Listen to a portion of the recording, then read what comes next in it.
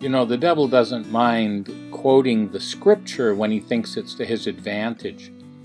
And we have recorded in Matthew chapter 4 and verse 6 that the devil made a rough estimate, a mutilated quotation of Psalm 91 verse 11. He said, "If you are the Son of God, throw yourself down, for it's written, He shall give His angels charge over you, and in their hands they shall bear you up, lest you dash your foot against a stone." Well, the writer to the Hebrews, he says in chapter 1, and of the angels, he says, who makes his angels spirits and his ministers a flame of fire. So one of the roles the angels had was to watch over the Lord Jesus while he was here. But as the chapter goes on, Hebrews chapter 1 verse 14 says that these angels, are they not ministering spirits sent forth to minister to those who shall inherit salvation? So while the angels looked upon their Lord, we read he was seen of angels, and the angels beheld the Lord in such remarkable ways in his humiliation. They were there always at the ready, and we see them ministering to the Lord Jesus after the devil leaves him, and we see them in other places, even at his resurrection and at his ascension. But to think that these same angels who ministered to the Lord Jesus, their Lord, while he was here, also have been sent to minister to us and care for us. And I often wonder if some of the dangers unseen, we didn't even know they passed us, and the angels were there to protect us in those situations. Years ago, I was traveling home from university, about an hour and a half drive, and I was hitchhiking. In those days, it was fairly common to do. And there was one little stretch of highway. It wasn't very long, a few miles long, but I had to take it in order to get to the main road that led home.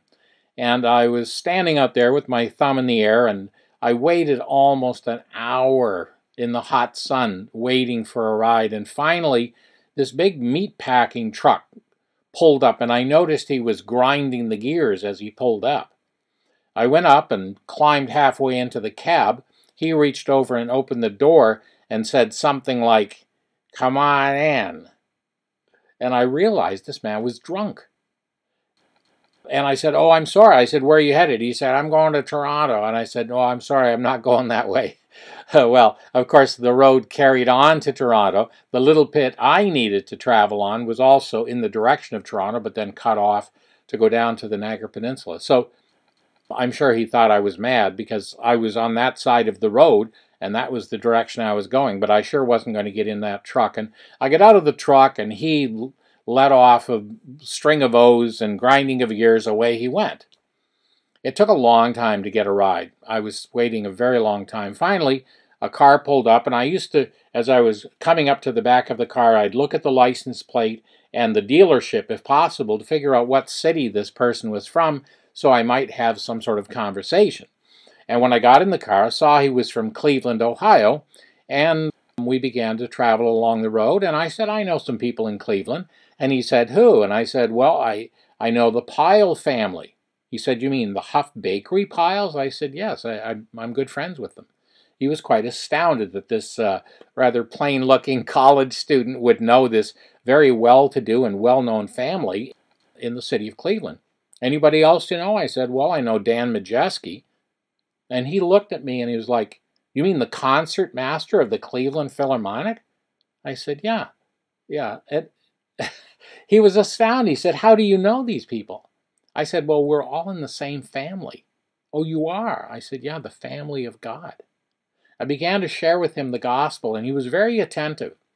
As we came around closer to home, probably about 30 miles from home, he said to me, "Look, I'm sorry I'm not going all the way to St. Catharines where you live.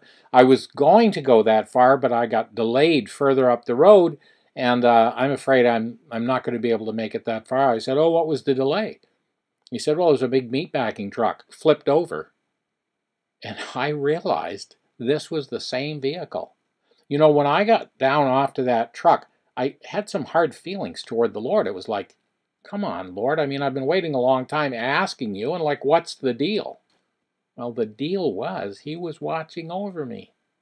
There are a lot of times the Lord seems to say no or changes my plans, and I get frustrated by that.